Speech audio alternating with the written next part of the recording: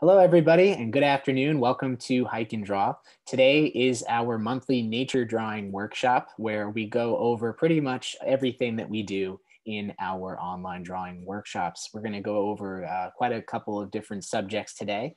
In case it's your first time, my name is James Sisti. I'm a professional artist and a wilderness guide, and today I have the pleasure and privilege of being your instructor. We're going to be going through not only what our goals are as artists in nature, we're going to talk a little bit about the field kit that we prepare and some tips on getting started. After that, we'll do a warm-up exercise together as well as a wildlife drawing. Both of those resources were emailed to you, but they're also in the chat and in the links below. And we'll also be doing a nature journaling exercise, speed sketching. So that's going to be how we close the class. I'll give you some pointers on cultivating your practice because the whole point of doing this is to give you the tools you need here at home so that you can take them out into nature and go hiking and do this on your own. And then finally, we'll conclude with announcements and closing. So if you've never been here before, welcome. The goal of nature drawing is sort of a vehicle. We're creating a vehicle to connect more deeply with the natural world around us. There's so many moments that we miss because we're always on the move, we're not paying attention, but art really gives us two things, and it gives us intention and it gives us focus. And when you combine those two for a prolonged period of time, you start noticing things that you would otherwise not notice. And what better way is there to document those things by creating a nice drawing? So it's something that becomes a habit over time. The more you do it, the better you get. And it's something that I have completely fallen in love with, and I hope you will too. So when I talk about a field kit, I'm really meaning not the stuff you keep at home, but the things you bring with you on your hike. Typically, it's only a couple of things. You usually have a sketchbook, a pencil, and a pen, and that's the baseline kit. It's a very affordable hobby, so you don't really need to break the bank in order to get started. And if you want to do more, let's say you're more of a naturalist, you want to look at things under a microscope and collect specimens. If you want to paint, if you want to do color pencil, that's all stuff that you can modularize or add onto the baseline kit. So once again, the baseline gear that you need on your hike is a pencil, a pen, and a sketchbook. And that's pretty much what we're going to be using today, just those basic materials.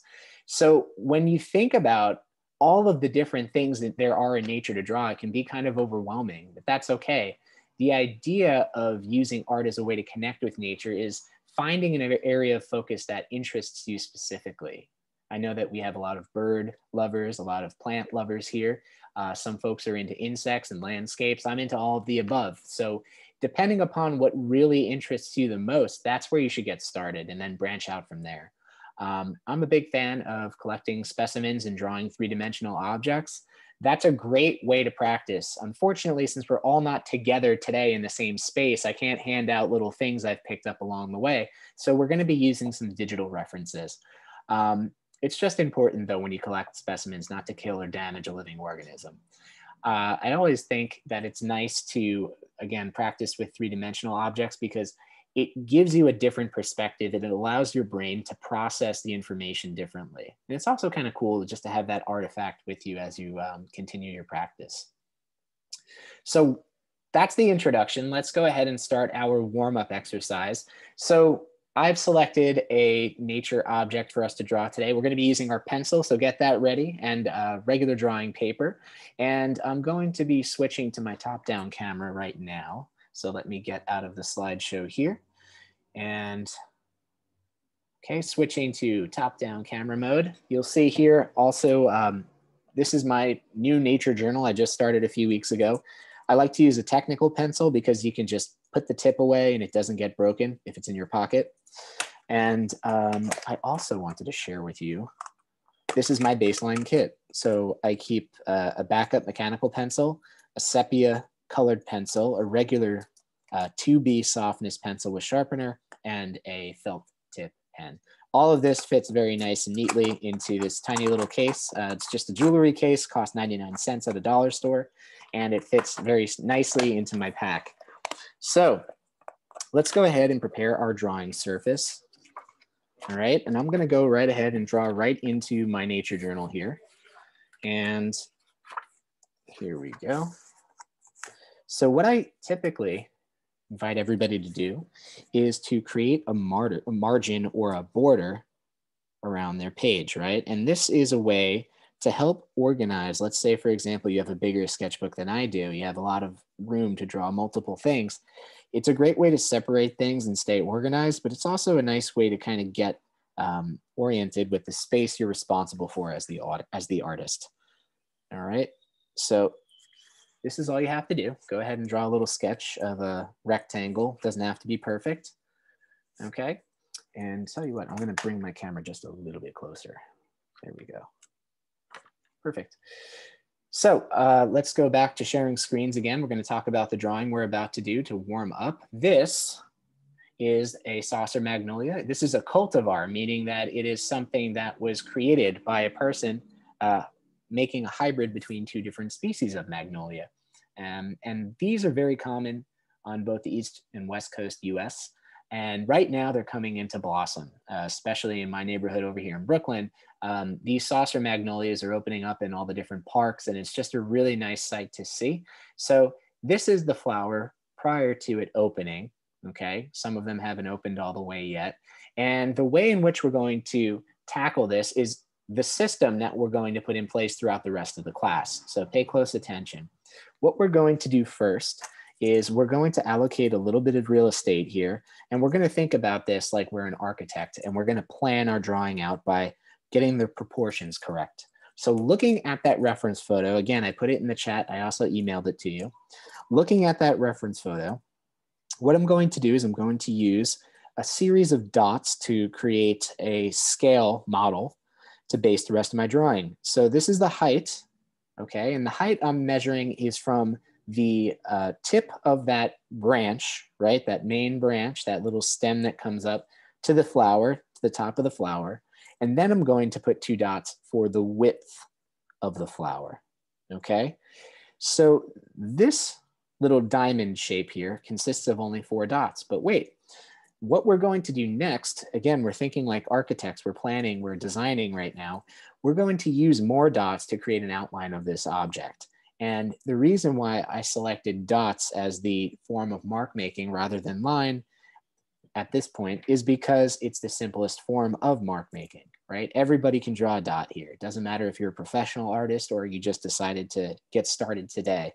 Everybody here is capable of drawing a dot. So that's why we're going to start by planning or creating a blueprint here of the outline of our magnolia. Right now, these flowers are beautiful. They're very lush, and sometimes they're white, sometimes they're pink, depending upon what kind of a cultivar they are. But they're very typically planted in botanical gardens or public gardens, and you know, there's no doubt about it. They are quite beautiful. I also think it's nice to concentrate more on native species in these classes, but just because of the relevance of the season, it's spring right now, it's a great opportunity to focus on something that might be in your own backyard even. All right, so what I've done is I've created a quick outline, sort of a blueprint of the magnolia itself. And this is the bud, right here at the base, okay? And then we have this little twig that it's coming out of before it meets the main body of the branch, which is going to cut across the page like that. All right, so now that we have, there we go. Now that we have this sort of blueprint in place, we can begin drawing. Technically, we haven't started our drawing yet. This was just the planning phase. What I want you to do is not think about this like a connect the dot exercise. These are guidelines, and I invite you to actively edit your drawing, meaning if you notice something isn't the correct proportion, change it sooner rather than later, and you don't even need to erase. What I look for is an anchor or something that is very clear and easy for me to understand. And I know that right here at the base is probably the simplest part of this entire complex drawing. So what I'm going to do is start by following the guidelines, or the dots rather. Okay, and again, you don't have to trace them verbatim, right? Like let's say, for example, I wanted to make this little section here a little bit thinner. All I have to do is actively edit by putting my line inside of these dots here. And now I'm getting the correct thickness of that little stem without having to do any erasing or correcting. It's just a different way to measure.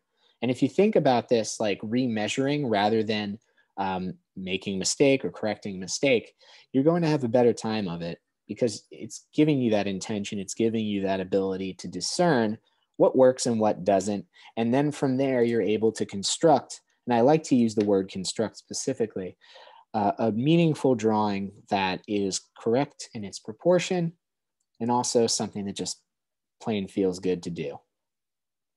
Okay, so here's the easy part. Just got this little branch here. You'll notice these little dots, these little speckles on the branch. You know, bark is very much like skin, right? We have pores in our skin, and that helps to release things like gases and sweat. And typically, these types of trees, if they like to grow close to the water, they have a very interesting anaerobic process. So that means that a lot of toxic gases build up within. So in order to release those toxic gases, they're going to create these little splits or stretch marks in the bark. That's going to help to sort of ventilate them so that they don't poison themselves, basically. You can see that with birch trees, cherry trees. Those are the ones that stand out to me the most. Okay, so now that we're at the base here, what I'm doing is I'm just keeping my eye on the reference. I keep emphasizing using a reference here because it allows you to notice certain details that you might either forego completely or maybe may not draw correctly the first time. And one really nice trick is to just keep your eye on the reference more than on the drawing. So if you're looking at your reference for 1 second, look at your drawing for half a second. Okay, and we'll go through a little bit of an exercise later on emphasizing that. So now that we have the base and the stem and the branch all figured out here, what I'm going to do is just work my way up the side using my pencil very, very lightly, not pressing too hard. And I'm noticing some different ridges, some different wavy areas. So you can emphasize those with some very light mark making or some lighter lines. And we'll go over a little bit about, let me just switch hands here so that the shadow doesn't get on the drawing. What we're gonna do is just go over a little bit of what we call line weight variation. All right, now that just simply means that not all of your lines are going to be the same thickness. And it's not to be overly complicated. The reason we do that is to create a little bit of drama or a little bit of contrast with the value. And that'll suggest shadow. Wherever you look and you see a shadow, typically on the underside, right? If our light source is coming from the top, if you use a thicker, darker line on the bottom, like in the areas where there's a lot of shadow, you're going to create the suggestion of a shadow, right? And it's going to have a very nice effect, even with just a simple line drawing. Okay, so here I'm using a nice light line. Okay, here's this beautiful petal. Fold it up, getting ready to open up and greet the day. Okay, and I'm just gonna very, very lightly get that little mid-rib of the flower petal. Okay, just make sure that it's in proportion here on the bottom. Following the contour. Okay, now the whole part about line weight variation. This little section right here is in the shadow, so I'm just gonna make this little section here darker than the rest of it. And it'll help to emphasize that here as well, just like that, okay? Now you can be the kind of person that likes to just do all the line the same weight and then do the line weight variation after. That's something that's totally valid as well. So you don't have to do it specifically this way, all right? So here I am just going ahead and keeping my eye on that reference as I carefully navigate the blueprint that I laid down earlier. Okay. Here we go. Nice little overlap happening over there as well. We have a little bit of texture in here. Just going to leave a little note to make a little fold. Okay, we work our way all the way around. Make a nice little wrinkle there in the petal. And then it kind of overlaps here as well. Okay. So we get that midrib from the top.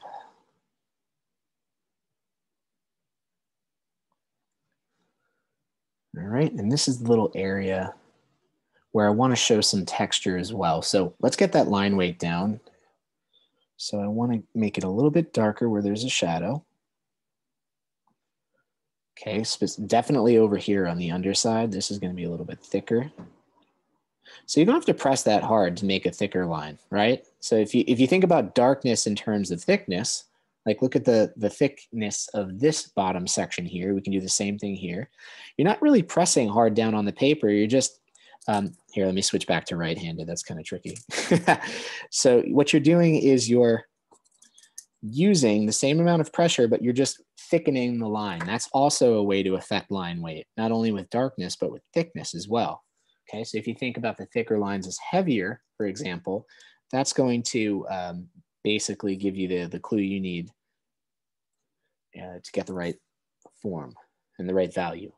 All right, so it kind of tucks in a little bit here. I think I will extend that a little bit.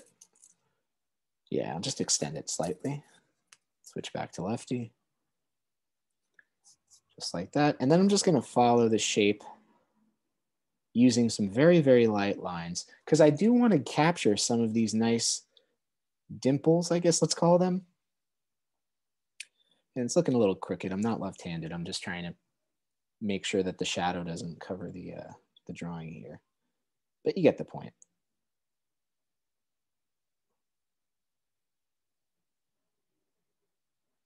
Okay. A little bit more texture on the bottom there. And there you have it, right? This is the beginning of our nature journal entry, our pretend nature journal entry here. I actually have one of these trees growing up the block, so I'm going to use this as my sketch for monitoring that tree's growth. I did a little experiment with daffodils, and basically I took a shish kebab skewer, stuck it in the dirt, and every day I'd go outside and measure the growth of a daffodil in complete sunlight. You know, it's not obscured by any shade or anything like that. Wouldn't you know it, that little sucker was growing like 1.5 inches every day. And by the 12th day, it was bigger than the stick. Okay, so also the underside of this branch here, like you can add a little bit of line weight variation there as well. Okay. Now, what do we do with all this extra space on the side over here? This is one of my favorite things to do. And the reason why is because what we're doing when we nature journal is we're kind of surveying what's happening in our own native environments, right? So whether you live in the US or the UK, East Coast, West Coast, whatever, you're sort of creating a little bit of a scientific data point or data entry. So for example, today's date is the 10th of April, right? So just by adding the date in the margin, the upper right-hand corner, okay, you're putting a timestamp on your sketch, okay? And then if you're able to identify what you're drawing, so for example, this is a saucer magnolia. So in that little margin right around here, what we can do is write saucer magnolia. Okay, just like that.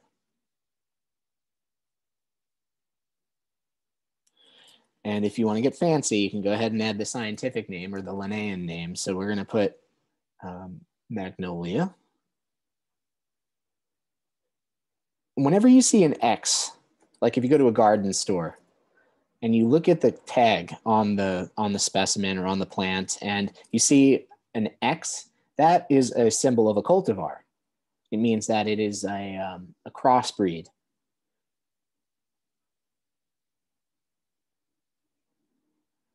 Okay. Magnolia X solengiana, I guess. I don't know how to pronounce that correctly. My Latin's off. So another thing you can do is you can add a location, right? So for example, I'm in Bed-Stuy or Brooklyn.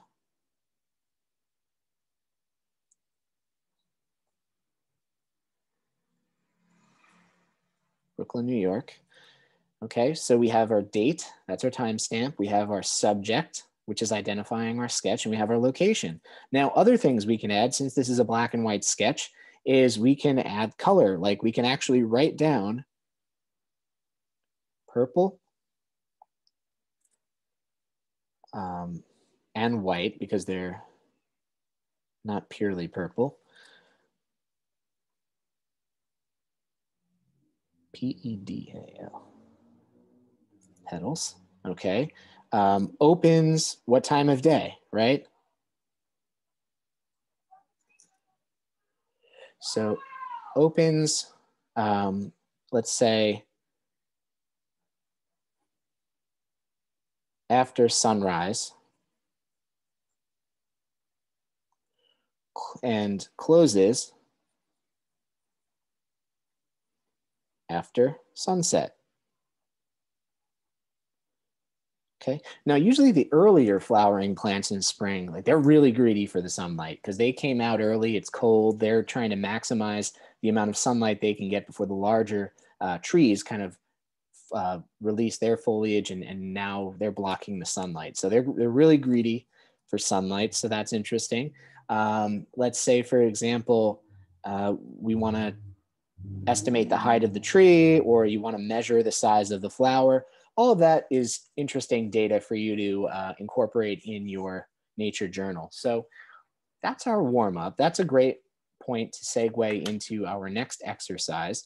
And you can see how much of a rabbit hole this nature journaling business can be, because you know, there's no limit to the amount of information that you can collect and add to your artwork, and it makes it more information dense and interesting. And it also allows you to teach other people what you've learned in a nice personal visual way. All right, so I'm going to go ahead and share my camera with you again. Okay.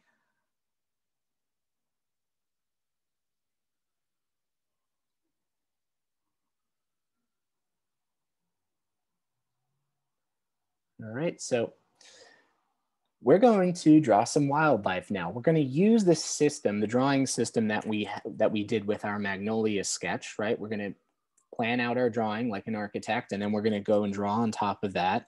And we're going to do a little bit of texture work. We're going to work a little bit more on things like shading and line weight variation. This is going to be the subject, the most vicious animal in the forest, deadly dangerous, red panda. It's adorable. So this is a not a native US species, although they may be present in some preserves and zoos. I only usually like the zoos that are designed for breeding wildlife that is endangered with the intention of releasing them back into their native environments. You know, there's a lot of conservation work that takes place, and that's what I'm into. So this is a wonderful example of one of the rare, beautiful species out in nature. And we're going to start this drawing just the same, okay? And I'm going to teach you a little bit about how to use this frame as a point of reference for getting the correct scale. So I'll switch back to my top-down camera. All right, close my nature journal here. And I'm going to just pull out a piece of 5x7 cardstock. And it's just the typical stuff that you'll find in a supply store. This is I got this in the scrapbooking section. So got a huge brick of this paper for not a lot of money. I'm just going to adjust my camera here. Here we go. All right. So like we did before, we're going to start our drawing with a margin. So let's go ahead and begin just like this. It doesn't have to be perfect, just enough to give you some space to write your notes and to have a good working space. I usually leave around 1 to 2 centimeters on either side.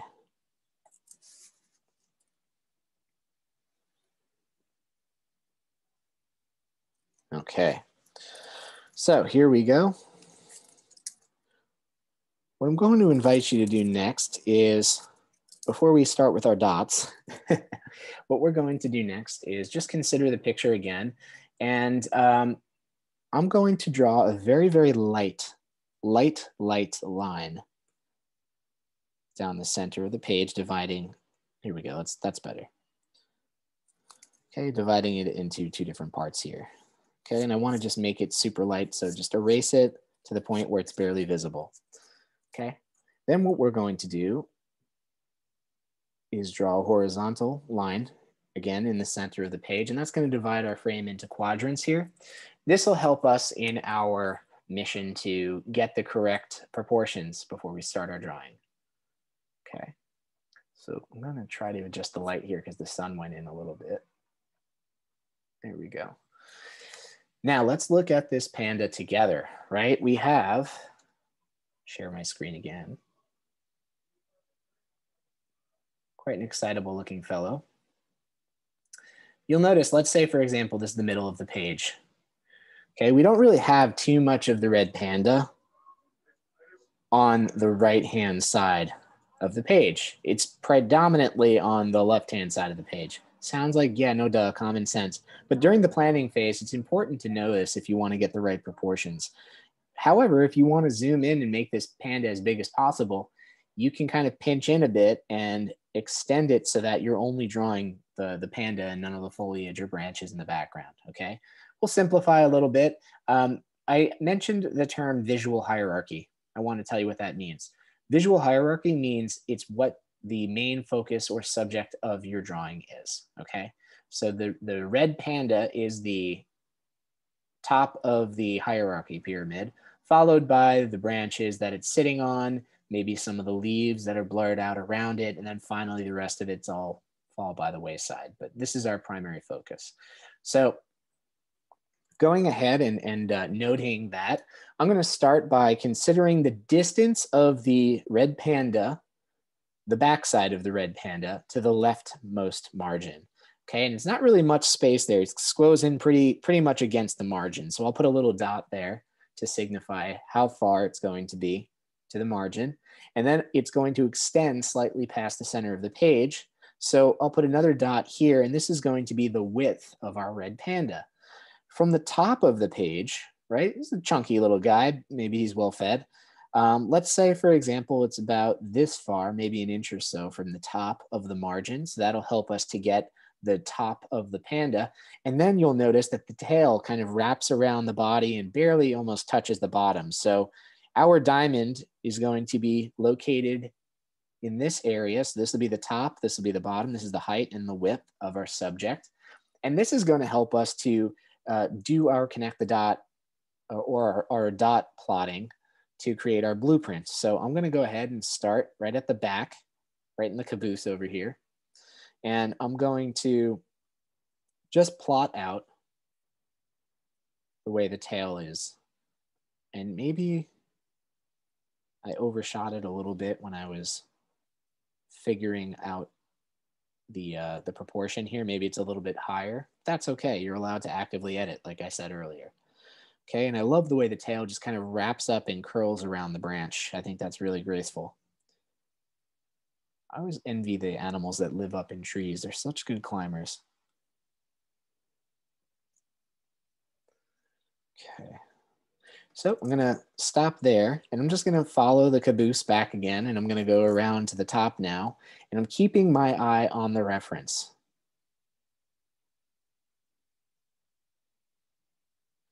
Okay, if you keep your eye on the reference very frequently, like 1 second up, 1 second down, 1 second up, 1 second down, you're going to be able to get a more accurate understanding of the subject that you're drawing, and then that will translate into a more accurate drawing. Okay, it's all about noticing. It's all about using art as that vehicle to explore, right? And part of that exploration comes from firsthand observation. That's the root of all science, by the way. Okay, so that's just one of the ears I'm kind of just playing around with. Let's see if I like it there. Here's another ear. Now you'll notice that the head's going to go a little bit further past the dot. That's fine. We have totally enough room for that. It doesn't have to be a perfect photocopy. What we're trying to do is allow ourselves to understand the proportions of what we're drawing while we're drawing it. And that whole idea of actively editing is going to give you that sort of license to explore and not feel like you're going to mess up your drawing if you explore, right? The exploration process is rewarding, not punishing. So for example, if you didn't get the head right, you didn't get the, there's something wrong, that's fine. Explore until you find the right way. And then that's what's going to give you the encouragement and also the ability to grow past your ability in the present. Okay, always try to draw something that you feel like you can't draw. That's how you're going to grow. Okay, so in here, we have the basic proportions. Maybe the snout should be extended a little bit. Keeping my eye on that reference, making sure that it's, oh, it's so adorable. Making sure that it's the correct proportion.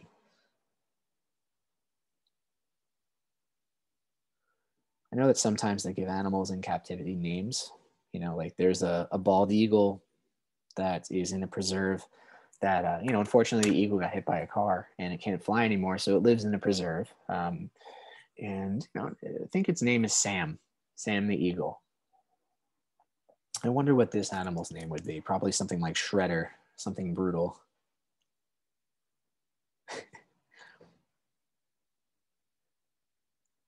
All right, here's the tail. Just looking and noticing. We're not really drawing yet. We're just plotting, planning, scheming even.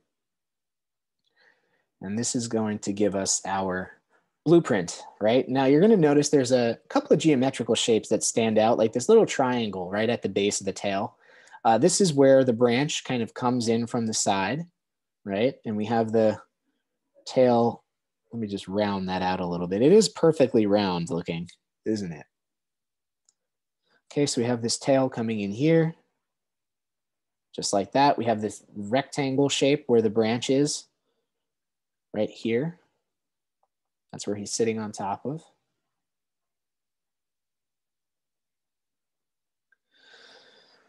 Okay, and we have this other little section of the log or branch. So a log is basically a branch that fell or a trunk that fell, really big trunk that fell onto the ground. And it's dead, right? It's not a living thing like a branch is. Now, in the guiding community, what we call a piece of hanging dead wood, we usually call that a widowmaker. Because if you're not careful, when you put up your tent underneath something like that and the wind blows, it'll come crashing down right on top of you. So mind where you pitch your tent.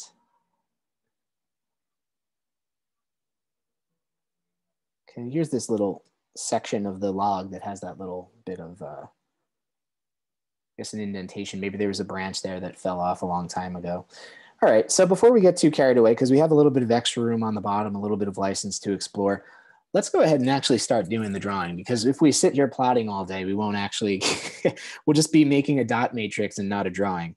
So the only other thing I want to add in here is that vine that looks like a very woody, thick vine that kind of comes up in arcs like this. And I like the way it frames the head. So that's why I'm including it.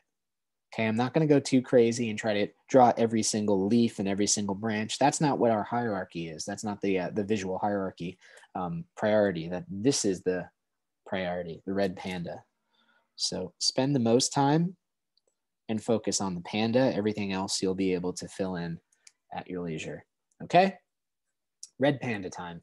I want to talk to you about texture, because just simply connecting the dots, you're going to have a very boring, solid white line, black line. So when you consider texture, right? Let me flip over my page here.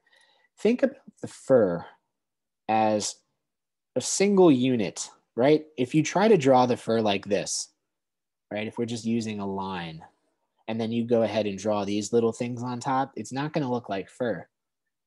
Okay, you don't want this. Instead, what you want is to think about this solid line as if the texture of the fur is included with it, right? So it's a single packaged unit, just like this. This is the fur. I'm leaving a little bit of space. It's okay not to have a continuous solid line here.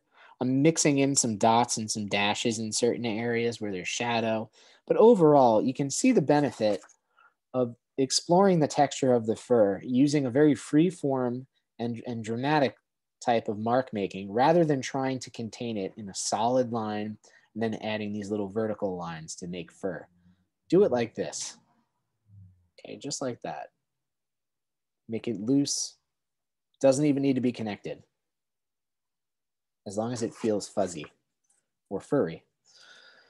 Right, so with that in mind, let's go ahead and start. And I'm gonna go ahead back to the main area here, the caboose, and I'm going to just begin my process just like that. And I'm just following the rough ridges of the hair here. And I'm stopping to break it up on purpose because I'm noticing if it's a continuous solid line, it's going to ruin the illusion. So I'm going to use this opportunity to talk to you a little bit about intentionally leaving some white space or some blank space. And your brain is actually designed to pick up patterns. It's designed to notice things like that.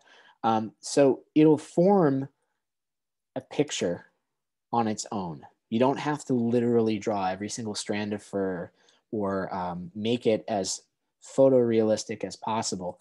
Your brain has the ability to kind of piece it together so that it makes sense, right? And that's kind of the illusion that we can take advantage of as artists. We have the ability to kind of manipulate the page or the drawing to play to that advantage, right? So the type of fur texture here that I have, if you think about it, I didn't draw every single strand of fur. It's kind of inconsistent. There's a little bit of ad lib mark making there, but your brain will process this as fur. Once you get the context of, oh, this is an animal, your brain will automatically associate it with fur. So it'll save you a lot of stress and a lot of work by understanding that, because you wouldn't have the pressure of trying to get it perfect. Just get it good enough. Okay, break it up a little bit. Leave some white space in between these areas. Like look at this little area behind the head, that neck. There's like a slightly lighter patch of fur. One thing you can do is just kind of allow that to exist as its own entity, leaving some white space in between. Noticing the way in which the fur is growing too is really important. As it follows the contour of the body, it starts going kind of upward towards the top like this, right there at the scruff of the neck. And then it kind of evens out as it gets towards the middle. And once it turns to the underside, it starts pointing in a downward direction because it's following the contour, right, of the body, just like this. Okay, so that's a little trick for you to experiment with.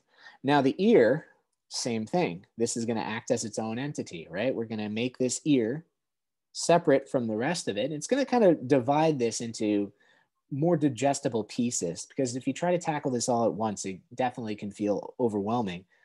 But by dividing this drawing into smaller pieces like this, different segments, you're giving your brain a chance to relax a little bit and to break down the complex information into a simpler form. That's what's going to help you to get this drawing exactly the way you want it. Okay, so here's the ear, just like that. A little bit smoother on the backside than it is on the front.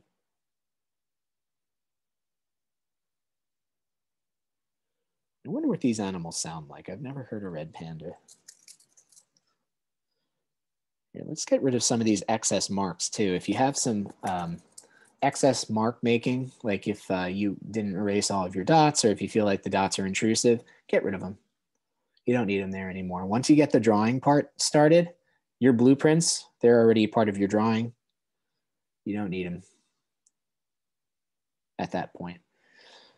Okay, so here's the inside of the ear. I'm not scribbling, I'm just using dots, and I'm getting sort of a gradual buildup of texture here, because I'm not just going in there and scribbling around. I'm intentionally placing these marks so that they add value to that ear structure. It's supposed to be there, right? So I'm keeping that in mind as I'm looking at the way the fur texture differs, where it goes from white to red. Okay, and there's some nice scruff right here as well that I want to get in there, just like that. And here's the top of the head, right there on the cabeza. All right. So there's the back of the ear, a little bit smoother on the back of the ear. So I'll use a solid line right there. So just to show you really quick up close, one thing I'm noticing is I might have to make the nose a little bit bigger. I might have to adjust this down here. Right now it's kind of looking like a bat. That's fine. As I'm going ahead and putting these proportions in, I'm actively editing just like I was before. And instead of worrying about erasing, I'm using my blueprint as a guide, and I'm able to correct or to more accurately portray my subject because of that. So by taking the time to doing these preliminary steps, I'm going to wind up with a more accurate drawing. And I'll feel a lot better about it at the end of the day, because I'm one of those people, like if I do a bad drawing and like I put a lot of effort into it, it'll get on my case for the rest of the day. And I'd just rather not have that baggage.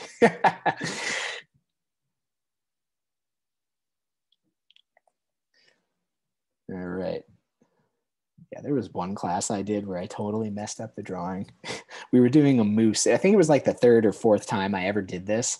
And I tried to get fancy with a textured paper, and like I was using chalk, trying to get like highlights. And it looks like the stupidest moose in the world. And it also looked like I wrapped it in plastic because of the white highlights from the chalk pencil. And it ruined my day. So at this point, I'm noticing, okay, this is where I originally anticipated the snout to be. Now, as I get down from the ear over here, right, I'm slowly, gradually building up this texture, this fur. I'm noticing, oh, so the nose is actually going to be a little bit further out than I originally anticipated. Okay, not a problem. All I have to do is just extend that section of the face, just like this. And now I'm right on track again. Okay, here's where it originally was. Okay, so this is the original area that I estimated. And all I did was actively edit past it, right, to make it over here. Now, you could erase this if this is distracting, or you can just draw right on top of it. Because you're dealing with a lot of texture, you won't even notice if you draw on top of it. But I can get why some people might want to have that out of the way. They might view that as distracting, okay? So here's the new shape of the head now, okay, just because of active editing. Okay, so I get down to the point where the snout meets the face, and I'm looking and I'm seeing how it kind of has this bridge across the nose, right? This white area where it meets the red. Okay, so you can use your dots there as well. Because the eye, they have these adorable little white eyebrows.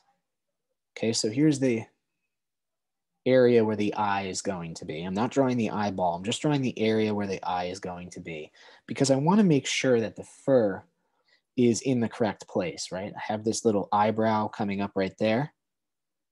I want to capture that. And I also want to make sure I keep that little space right here in between the red and the white, okay? Because that's going to give me some clues as to where the eyeball placement is going to go.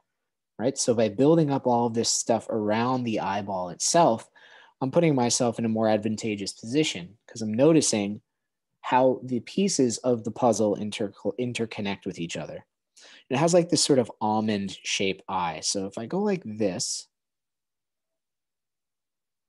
that's the eye. I'm happy with that placement right there. And you can go ahead and add a little texture or another line to just kind of sink it into the skull a little bit. And whenever I draw an eye, I like to give it a little highlight, just a little area where it reflects like that before shading in the rest of the eye. Because if you don't get that, it's not going to feel alive, right? The animal needs to have life in its eyes. And really the best way to sell the illusion of a realistic animal drawing is to get the eye right.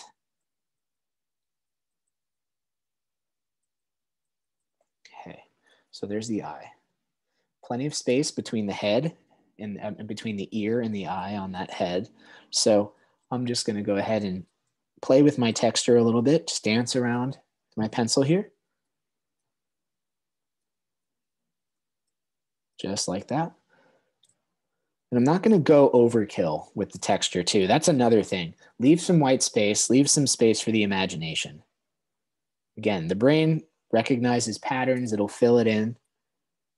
the rest of the way for you. You don't have to go and make every literal thing. Okay, so there's that cheek, a little white spot there, and I already got the fur on this half. So I'll just finish that up just like that.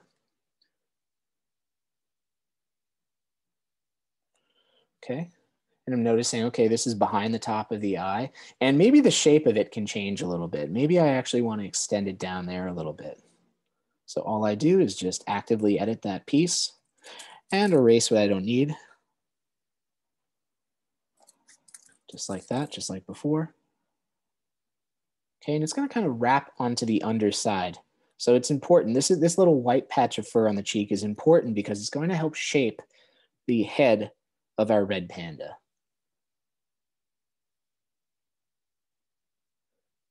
Okay, so we also have a nice white snout.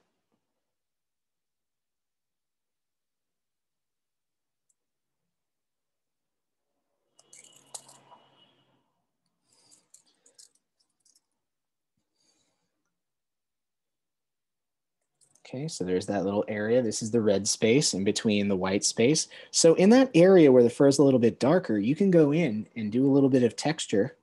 Okay, and you can also move your page around too if it feels like it's at the wrong angle. And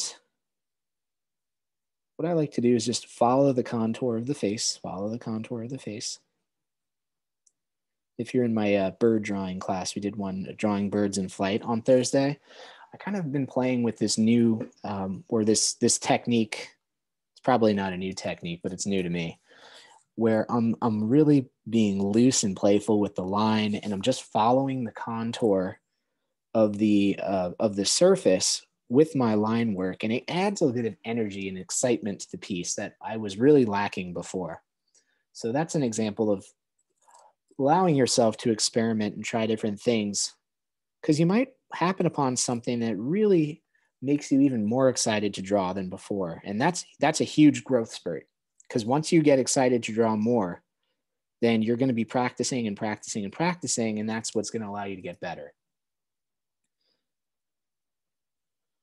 All right, so we have this little nose. Okay, it comes down from here, extends out like that, and then we have the little tip of it right there. Makes a little diamond shape, like a rounded tip like that. Little nostril in there. Kind of looks like a raccoon. Noticing that similarity right now. Okay, and here's the top of that nose. Walks its way right up like that onto the face. And I'll just extend that a little bit more. There we go. Make those hairs a little bit longer on the side so that makes visual sense. Don't forget about that line weight variation. There's an opportunity within that nostril, within the top of the eyeball, even within the ear, I think. Get a little bit darker, and that'll help you to sell that illusion of shadow.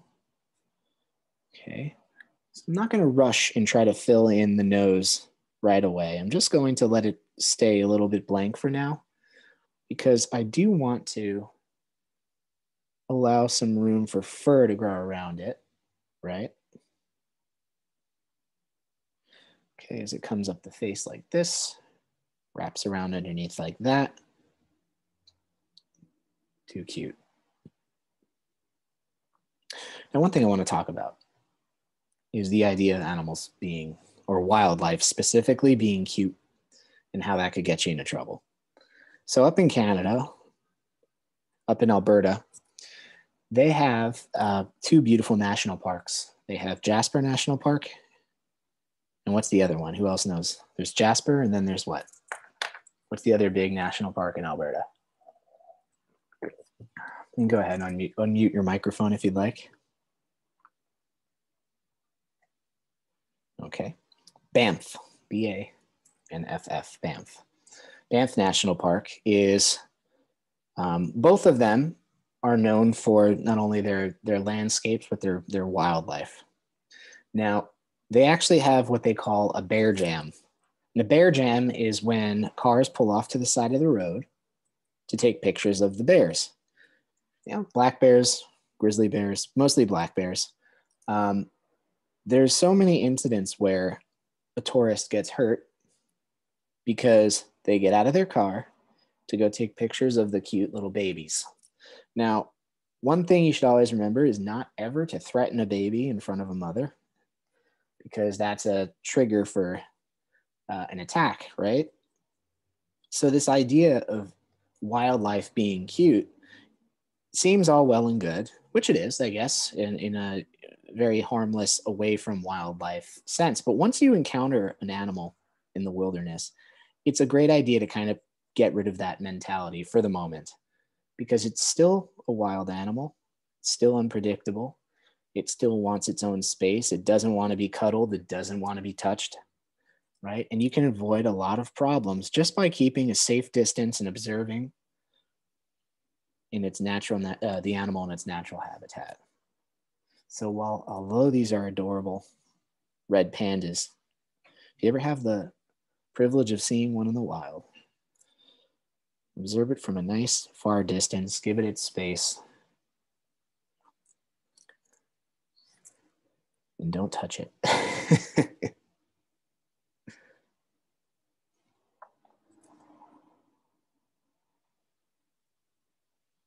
So the hair, the fur that I'm filling in is the red fur, right on the front now. Okay, so we don't get to see the other eye because of the profile of the face.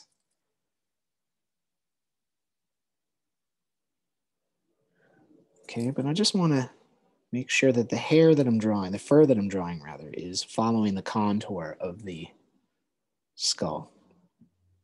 Oops, sorry, the shadow is pretty bad there. Let me show you a little bit closer. Okay, there's our dude. Okay. For the back side of the ear too. Just like that. Same thing over here. Follow that shape. Okay, we have some shadow.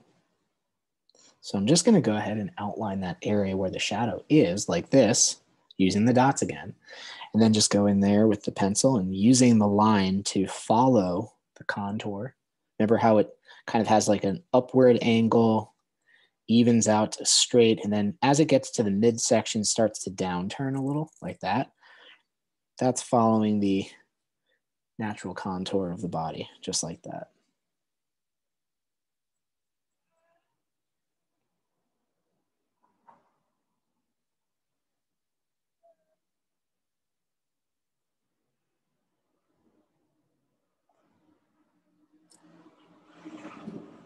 In the areas where you want to show a little bit of texture in the white, just use some dots or dashes. You don't actually have to go in there and shade. Okay, so there's our red panda. And maybe I'm just going to erase a little bit underneath there because I want to have a kind of downward angle with the hair, with the fur.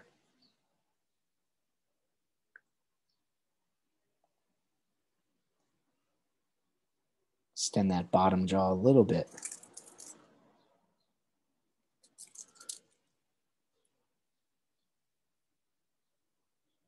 I want to get that lip.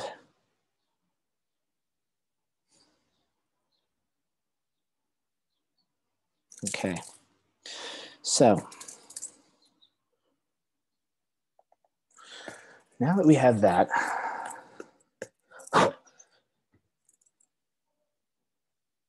noticing that there's an angle change that I didn't account for. That's not a problem. Just want to make sure that okay, so this goes under the eye, this comes around, this goes up like that, and kind of downward angle. Oh, so that's where, okay, cool. So I'll just use my eraser to get rid of some of those marks and actively edit again. Just kind of lower the lip a little because there are these nice little whiskers want to be able to get that for sure.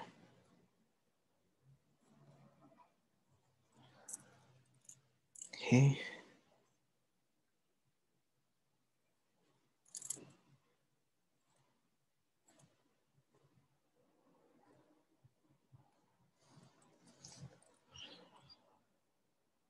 Okay, and there's that little area where the nose is as well.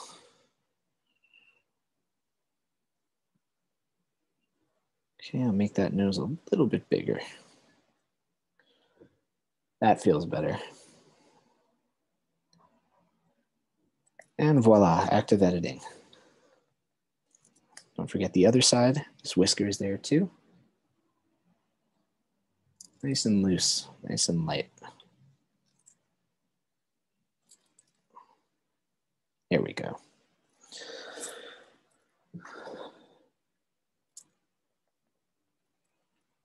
All right, so now for the tail, we have this tail area that kind of comes from over here. Okay, so here's the top of the tail, same thing. As you notice, it's towards the top, the hairs are upturned like that. Okay, and it's ringed as well, which makes it even cooler.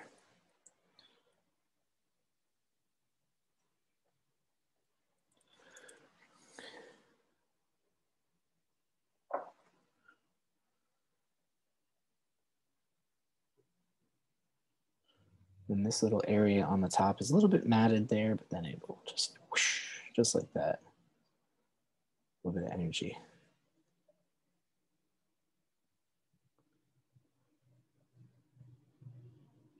Okay, so again, leave some room for the imagination there. It doesn't have to be a solid. I just caught myself doing what I told you not to. Doesn't have to be a solid line there. You could leave a little bit of room. Just use some nice marks there, dots, dashes. Okay, you don't have to draw every single piece of fur. There's also some shadow happening. And I'm gonna use these dots to sort of emphasize the places where we're seeing a lot of shadow here. Okay, so typically, okay, these are where the shoulder joints are, back of the leg is. Okay, and I'm also gonna move my branch over a little bit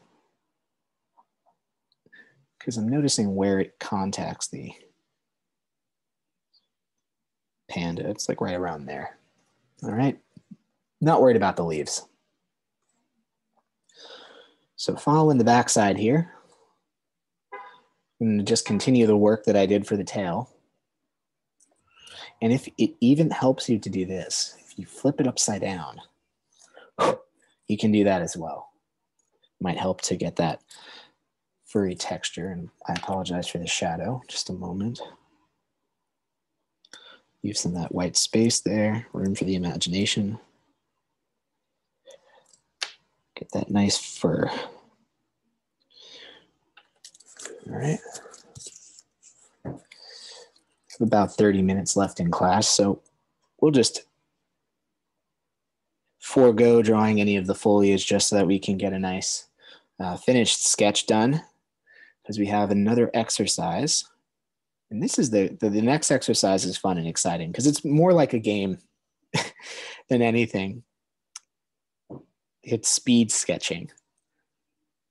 So right now we're focused on details, we're focused on proportions, we're focused on yada, yada, yada, all the stuff that artists worry themselves with. In the next exercise, we're not going to worry about any of that stuff. Our job is to document. If you think of yourself like a documentor every time you go hiking, then you're not only going to have a very rich and entertaining hike, but you're also going to have a very rich and entertaining nature journal.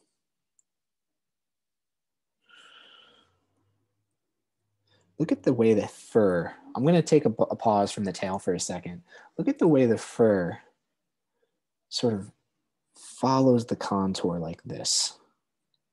These nice light lines like this to kind of give you a guide, right? Because you're going to draw on top of these lines, but I'm just showing right here. I'm illustrating the angle change from top to bottom like that. Okay. Once you get that done, you can go ahead and play with that as well, like as it goes and follows the horizontal angle. And then as it goes towards the top, it sort of lifts up a little bit like this.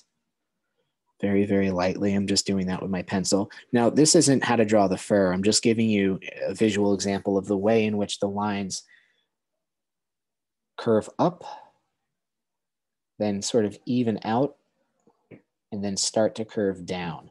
Now, what you can do is if you wound up following me and doing this, is you can go ahead now with your pencil and just start to very loosely add some energy here, preserving those little borders between the light and the dark fur. Just adding this lively, energetic stroke like that, following the contour. Don't do it too much though, just no overkill. Wow, just enough to sell the illusion of fur. Okay, just like that. Because then when you get to the part where it's a little bit lighter, you can separate it a little bit more with some darker line like that and follow the way the hair grows there as well, just very lightly. Very light like that. Nice.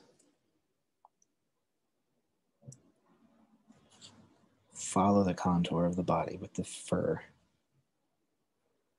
Okay, when it starts to straighten it out. Keep your eye on the reference photo. Then once it starts to turn down, once it gets towards the underside, then you turn it down like that. Just that angle. Overlap with the previous layer, and you're golden. And just to reinforce that separation between light and dark, you can add some of those little borders like that. A little bit of line weight variation, right? You want to get the underside looking a little bit darker. Go ahead and do that. Parts of the ear. Okay. Underside, like right over there, definitely.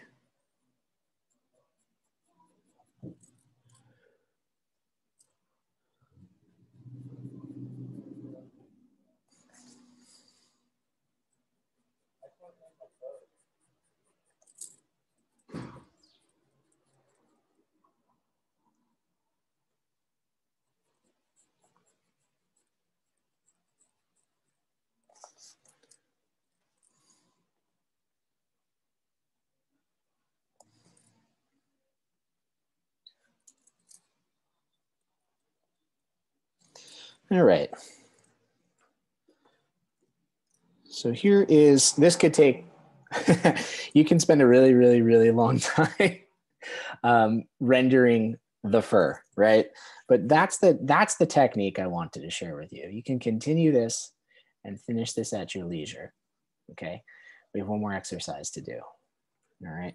So we're gonna push pause on this drawing, okay? And we're gonna continue with our next exercise. We only have about 20 minutes left. Wow, time flies, doesn't it? So keep working on this at home and email it to me, and I'll be happy to give you some feedback. All right, we're going to continue.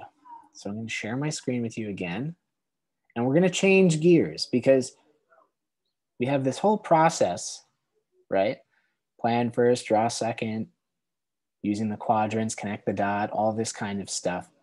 So the idea of this turning into a sketch means we need to change our mindset, right? We were architects, we were artists. Now I want you to adopt the mentality, not of an architect or an artist, but of like a reporter, a natural history reporter, okay? So when you bring your nature journal with you out into nature, you're not gonna have all day to sit and sketch an animal, especially if it's moving. And one of the best ways you can document what you're seeing is with rapid sketches and with notes, adding notes and text. That's going to help document your experience, right? It's not about making a completely finished drawing. It's about documenting exactly what you're seeing and getting that data down on the page. So here is an example of a typical nature journal entry, right? And what you see here is 4 little mini sketches with notes. That's it, right? Because if you go on a single hike and you have maybe 10, 15, 30 of these little mini sketches, you're constructing a narrative of your experience on your hike throughout the course of the day. And you're going to have a very rich report of what you saw or what was happening in the ecosystem that you were just in. And over the course of many months or years, if you keep going on the same hike and you keep doing the same thing, you're going to have a lot of interesting information to share with people about your local environment. And that'll help you become kind of an authority if you think about it. So what we're going to do next is we're going to complete an imaginary hike together. Okay. Unfortunately, I can't take you all on a hike with me. We're all here connected digitally, but I invite you to take another piece of paper, just flip over the paper you're working on right now, and to start with a rectangle. Okay, we're going to create a margin. And this is as much of a watching and looking exercise as it is a sketching exercise. So the first thing I'm going to have you do, once you draw your rectangle, okay, is I'm going to have you divide your rectangle into 4 quadrants with a vertical line down the middle and a horizontal line down the middle. Okay, 1, 2, 3, 4 boxes is what you should have, just like the setup on this page. All right. Now that you've done that, okay, I'm going to have you put your pencil down and fold your hands in your lap. And I just want you to observe. Okay. So what we're going to do is I'm going to play a video clip for you. And for 15 seconds, I'm going to have you just observe what's happening in the video. Okay. And then from memory, you're going to sketch and write what you saw, okay? You're just going to use your memory from your direct observation to your memory. In fact, I'll give you more than 15 seconds. I'll let you watch the whole video, and then you'll go ahead and you'll sketch vaguely what you saw, but you're going to write down questions. You're going to write down observations. You're going to have a bit of time to really fill the first box in the upper left-hand corner with as much information as you possibly can. But first, we're going to watch, and you're not going to draw. You're just watching. Okay. I'm noticing there's a slight breeze. There's a lot of movement in the background. We have what looks like a beautiful rose with 2 bees getting busy, pollinating. What kind of questions are you formulating? Right? What species of bee is this, maybe? What species of rose is this? Is this a cultivar? Is this a wild rose? Okay. How many bees do you think are in that rose? What other pollinators could be working? Are butterflies or hummingbirds or other types of pollinators working this background, right? So the idea is you're going to take now, I'll give you 30 seconds or 20 seconds to pick up your pencil and to start writing down these observations, right? From memory. You don't have to have a perfect rose, right? You can just write down different thoughts and different ideas. And I'll even share my camera with you. So we have our flower here in the foreground, right? This area. Okay. It's not perfect, but it's good enough.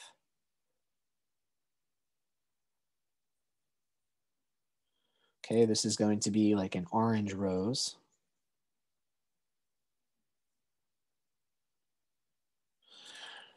We have our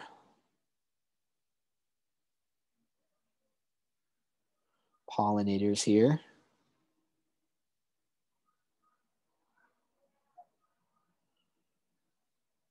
Crawling in and out of the different recesses of the petals.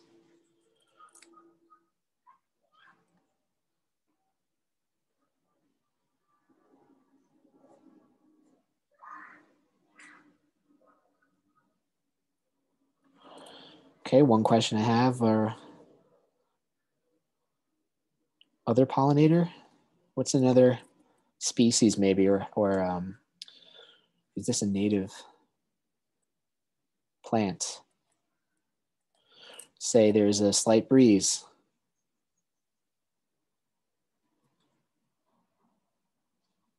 Another interesting thing is if you look at the weather, what's the temperature, right? That's another thing. Like in the United States, we use Fahrenheit. So let's say today we have a 64-degree Fahrenheit, clear and sunny with a slight breeze. Now you have a weather report, okay? And you know what? You don't have to really do too much more than this. Because what we're doing, again, is we're thinking not like artists, not like architects, we're thinking like reporters. And if you can jam as much questions and information into this little square as possible, you're going to accumulate a lot of data from your hikes in your nature journal over the course of a day or a hike. Okay, let's try it again. This time I want you to actually pick up your pencils, and rather than just watching and drawing later, I want you to watch and draw at the same time and sketch and write down questions and notes. And it should look something like this. You know, you can have your sketch, you should have your questions. Think about these types of things. How much time did that bee spend on the flower? How does this flower attract pollinators? Is it the scent? Is it the color? You know, things like that. Okay, so let's cue up our next drawing, and we're just going to draw for the duration of the video. Okay, so let's go ahead. We'll start in 3, 2, 1, and sketch. What do we got going on over here? All right, so this kind of looks like an oriole. Look at that nest that's hanging from a branch. Oh, beautiful bird. What color was that as it flew away? So what we can do is, if you don't have enough time to draw the bird, you can create iconography, kind of like in a football game, like draw a circle and an arrow. Let's say this is a oriole. So this is a nest. How many chicks or eggs? What kind of tree is this? Why does it prefer this kind of tree versus other trees? Is it closer to water, you know? I'm noticing the tree is budding. There's still some leaf development on it. Okay, let's play it again. Okay, I'm noticing there's also another breeze. So we have leaf buds. Now the buds form during the summer. So this is last summer's buds that are now becoming leaves. Okay, because you'll notice on the trees, there are buds all year, especially in the winter. Nest, what is this nest woven from?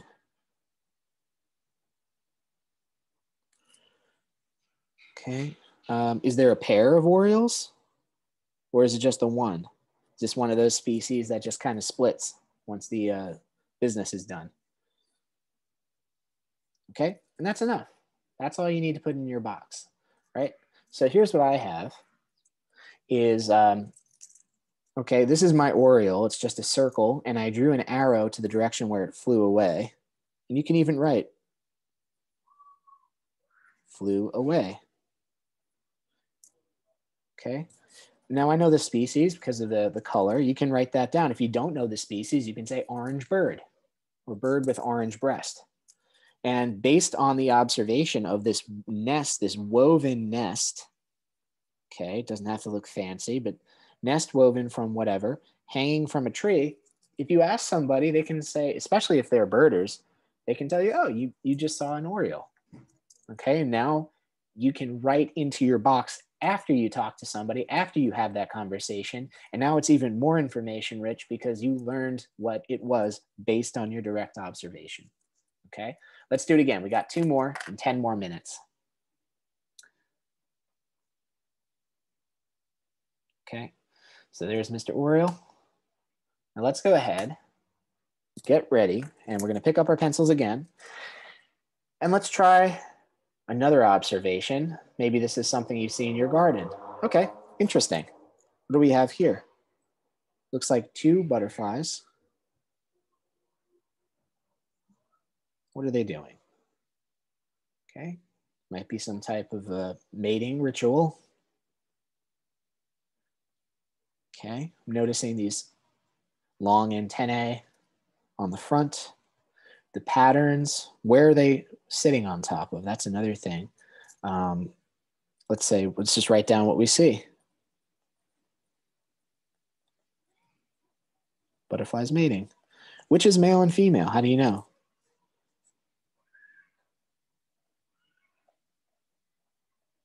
Okay. What type of plant are they sitting on? Okay, it looks like these are still kind of budding as well. It is the spring after all.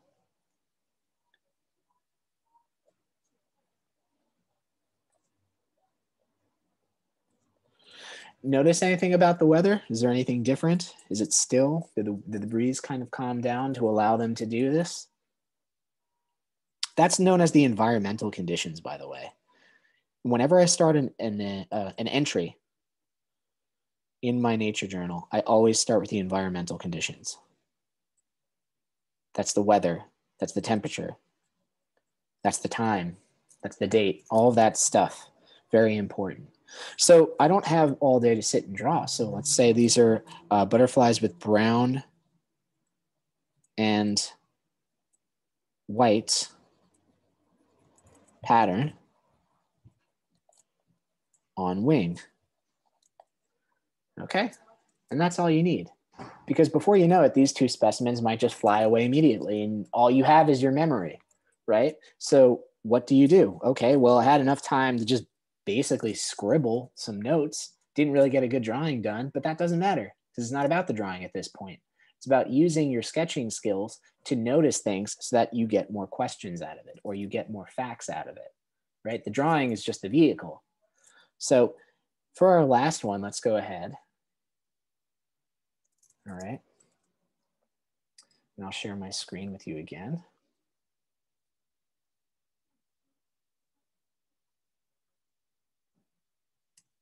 Okay. And this time, what do we have? Oh, cool. A red spotted newt. Whoops, come here, you. Play. Now, you usually see these all over the floor in the forest when it rains. And I love them. They're so cute. They're so fragile, though. It's a shame that a lot of hikers crush them because they're not paying attention to where they're walking.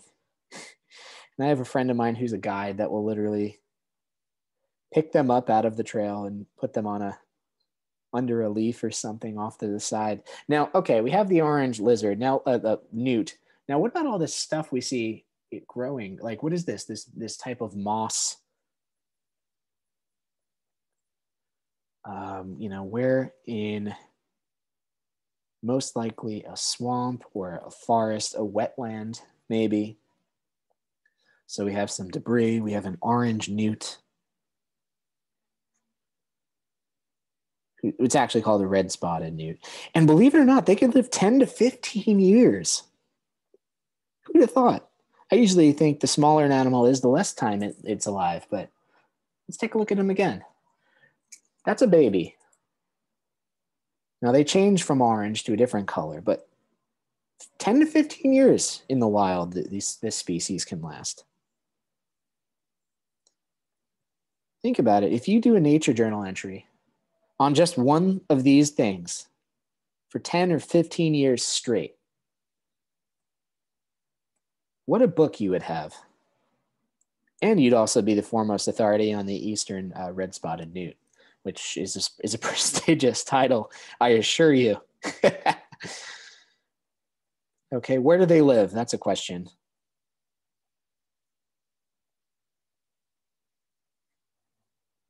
Probably under rocks and leaves and foliage. What do they eat? Probably insects. Does the diet contribute to the color? Or is there an environmental condition that contributes to the color? Usually something that is bright is venomous. That's another thing.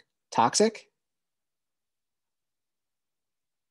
Now, these do produce a sort of toxicity, not like a will kill you if you eat toxicity, but they produce a very nasty taste. So here is what I have for my speed sketching for my nature journal entry. Now, how do you tie all of this together? Well, let's go ahead and think about our first sketch that we did, right?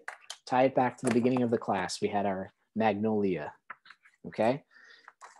Well, we have the date, we have the location, and we have the subjects. So by combining these different elements together, 10th of April, where are we?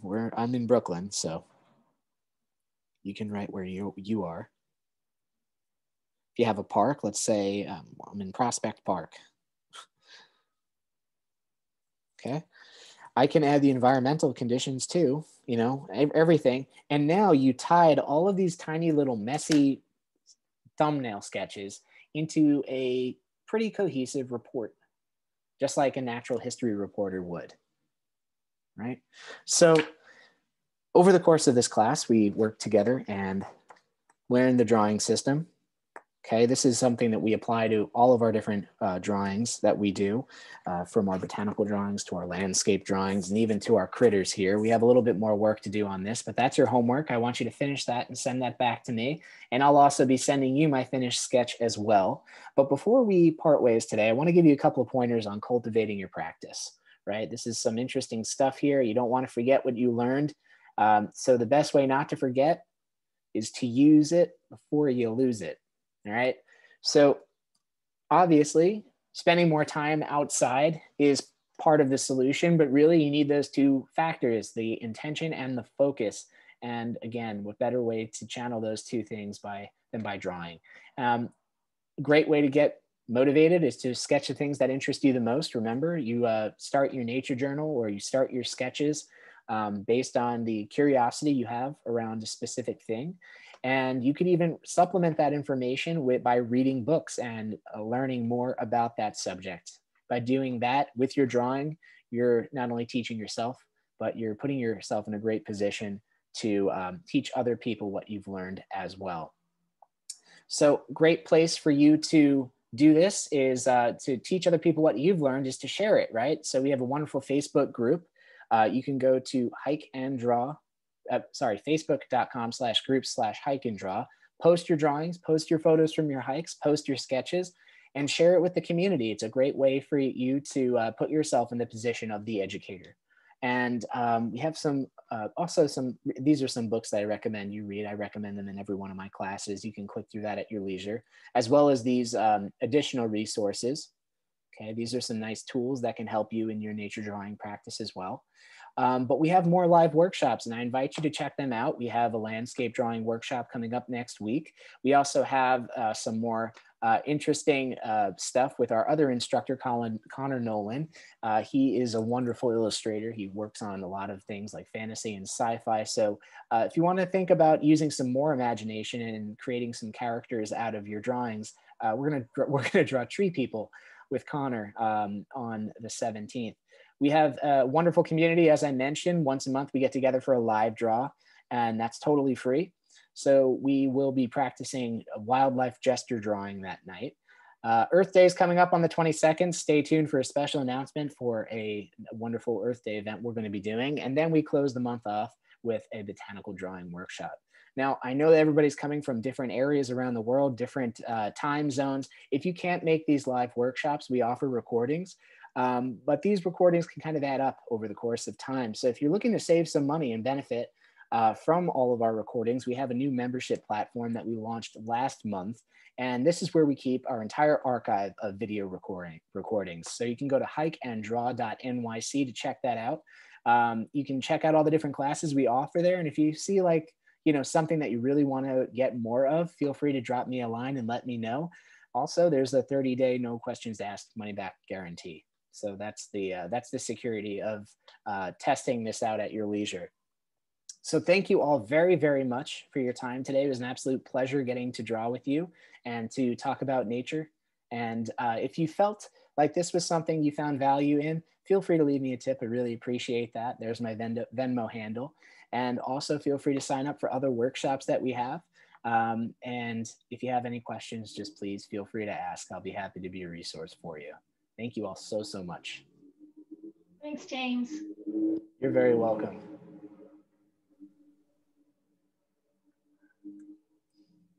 All right. Thanks. That was great.